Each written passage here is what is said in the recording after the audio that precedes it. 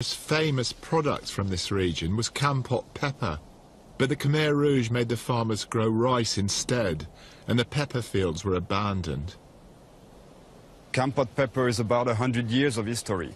There were still 1 million poles of pepper or pepper vines in Kampot in the 60s. Jérôme Benazech has helped re-establish this local cooperative and regards Kampot pepper as important as fleur de sel.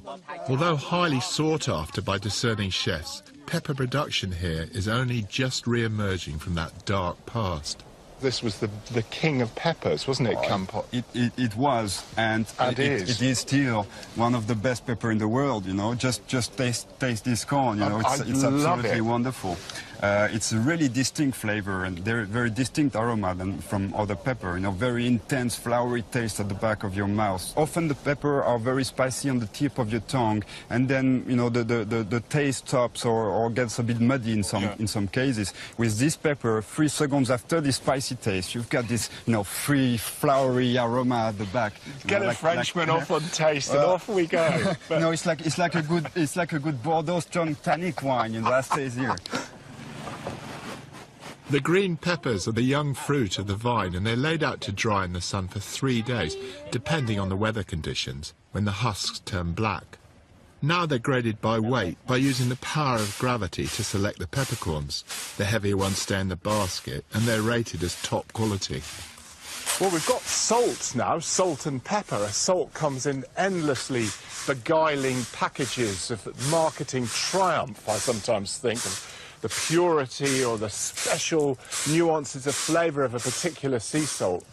But I think the same thing should happen to pepper. And certainly from talking to Jérôme, I think they would welcome the price of pepper to go up to be commensurate with that of salt. Jérôme took me to one of his favourite restaurants where they use ground Kampot pepper mixed with fresh lime juice, salt and a bit of sugar as a dipping sauce for their famous dish, lok lak.